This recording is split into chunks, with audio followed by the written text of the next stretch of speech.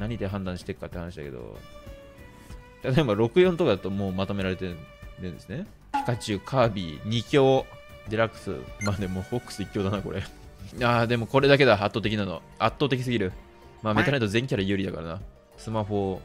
いやー、これもだいぶ1位と2位大差つけてんな。あ、ある。でも結構僅差じゃねえ。これが3強です。ジョーカーがトップ3なんだ。ソニック、フォックス、ロボット、カズヤ、ロイ、今ここかな。シュルク、ここかな。まあでも大体まあ正しいよね。ネス、ファルコン。あ、そう、俺だから言ってたやん。ネスとファルコンとファルコは同じぐらいの強さだから、マジで横並びになるって言ったよね、俺。ハムイここ低いな。勇者ここはありえんだろ。ロゼッタ、まあでもロゼッタも相性ひどいからな。ピチュー高くね、55？ マイクラ56マジ。マイクラも言うて最近出てきたからな。まあまたやったら多分30ぐらいにはいるでしょ。トゥーン引く。弱キャラやん、こんな。なわけあるかい。でかくいこう。C プラスまで弱キャラということにしとこう。B プラスまで中堅かな。A マイナス、こっから強キャラ。トップ10が環境キャラ。ていうか、キンクル結構高いな。キンクルより下にこんなにいるらしい。スマッシュウィキ公認最弱ランクはガノンと。リトルマックとガノンドロフがどっち大会の対戦相手で来て嫌かって言われたらリトルマックの方が嫌。ガノン最弱でも納得っちゃ納得かな。まあ、アバダンゴ式キャラランク見るか。やっぱ、ロイ入ってるわ、まだ。8ヶ月前か。まあ、偏るの一人が作ったキャラランクは、アルテマの最強ランキングでも見るか。大体合ってないシークここかでも高いな。クロム高っ。嘘だろ。ミュウツーとクラウド同じか。下とかはね、大体合ってるような気がするわ。まあ、ゲーム8ですけどね、本当は。ほら、ホームヒカピカチュウ、シュルク、ピカチュウが4強。シュルクまあ、大体合ってるけどね。マリオ、リンク、ネス、ゲームの、ロックマン高いな。スティーブ、どこ全キャラいなくねガキどもは、なんつってんだ。ガオガエン強くしてほしいけど、確かもうアップで来ないから辛い。オンラインで下りとかクソしょうもないサムスとかだった時は普通に自滅して即試合終わらせるわ。時間の無駄でしかない。自分から攻撃しておいて図星疲れた途端しょうもねえわ草。お前が一番しょうもねえよ。お前反応してるやん。しょうもねえ開始。大乱闘スマッシュブラザーズ怒ってんじゃねえかここで。あ、いたわ。みんなのランキング。スマブラ SP キャラ最強ランキング。俺もこれで新キャラ選ぼうと思う。でもこれ民意の投票だから信憑性あるんじゃないですか。ジョーカー。そうなんよな。いろんな論争が巻き起こってました。正直。つまりジョーカーなんだよな。クラウドストライフ本名じゃん。復帰以外が完璧なファーストソルじゃん。もう復帰も完璧や。気持ちよすぎだろ。リミットブレイクしたらもう最強なんじゃないかな。ピカチかわいい。嫌いだけど強さだけで見たら嫌いだけどいやすまん。いやマジで俺エアプだと思ってたんよ。ガノンを最下位とかに置くランキングマジで腹立ってしょうがなかった。4強だと思ってんだよな。ジョーカー、クラウド、ピカチュウ、ガノンのワンチャン力が高すぎる。そう足は遅いし、復帰は弱いし、紅茶が大きいしと、基本性能は決して高くないキャラであるものの、それを補ってあまりある火力とバースト力を持ち、一緒の流れを使えば、一瞬で相手をバーストできる爽快感が魅力。特に各種スマッシュ攻撃は一発逆転の可能性を秘めたことで、これで逆転できれば勝利の喜びも等しいよ。怖い敵。私は使いませんが、敵としてみるとこいつは気の抜けない恐ろしいキャラだと思う。はっきり言ってこいつは立ち回りは弱いです。はい。でも、丁寧にただないと簡単に逆転するのは火力お化けです。投票参加数が約1万人いて、実際の投票数5万票ですから。20人とか10人がペチャペチャ決めてなんか作ったキャラランクガチ信用できんのよな。もう腹立ってしょうがなかった俺。怖い人たちだから何も言わなかったけど、俺マジで4強だと思ってるからな。あ、これカービィ。そうなんだよな。俺トップ10にカービィ入ると思ってんの。ルキナ強いね。うん。パルテナ最強。マジでメタネット強いから。なぜメタナイトの評判が悪いんだか、とても違う。プロが教えるスマブラキャラランクで最低の E ランクでした。だって最強なのに理由は即死コンボを簡単にできるからです。とにかく最強だからです。即死コンボは概要欄の URL を見てください。動画あります。過去提供、Amazon プライム公式に提供いただいております。はぁ、この人、Amazon プライム公式に提供いただいてるらしい。マジでそうなんやな。クッパも強い。トップ10、アホキャラって。トップ10にクッパ入ってると思ったわ。勇者も。まあ、勇者は普通に強いばな。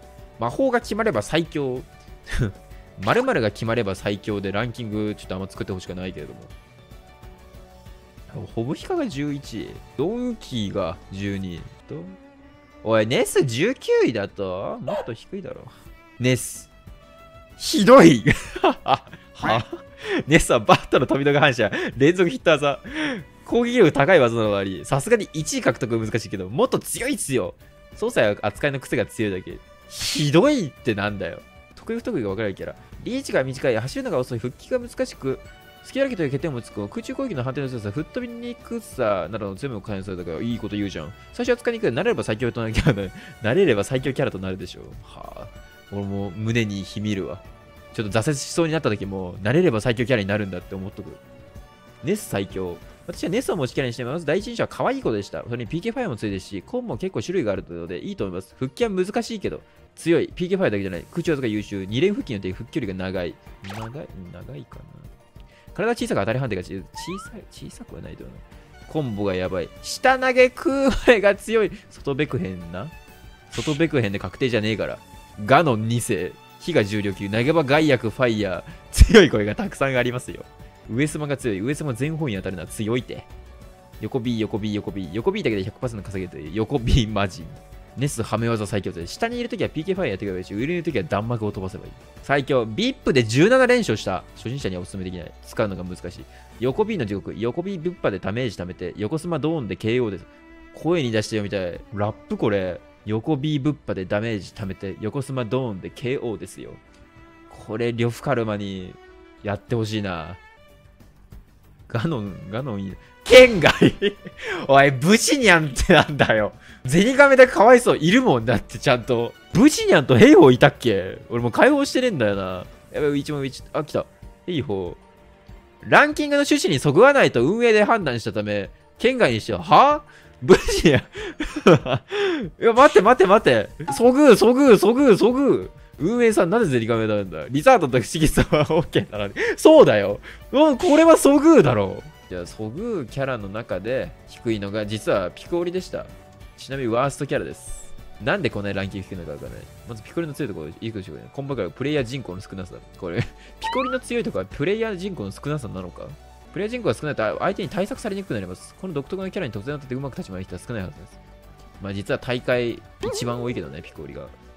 なるほど。あ、シズエ、ポケトレ、デビルカズヤが80。そうなんだよな。俺カズヤガチで弱いと思ってんだよな。そうなんだよな。しかも声優はお笑い芸人の鉄拳がやってるらしい。懐かしい。紙芝居のね。パックマン初めて。T 超弱キャラ使いやん。87位と88位のキャラ使ってんの？あいつ遅れてんな。DD84 位。嘘だろ。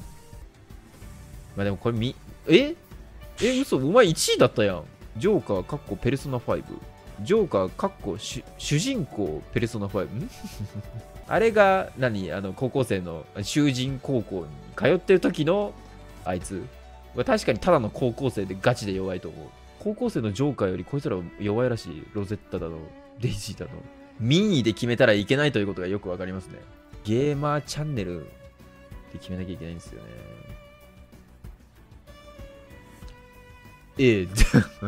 めっちゃでかくて受けた、今。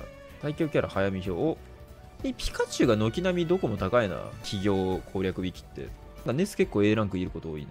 そしてクラウドの評価があんまり高くない。ここなんか SS が多い。待て、DLC いなくねいつのこれおい、2019年2月じゃねえかよ。2019年2月は、そうですね、ゲッチがガチ最弱でしたね、そういえば。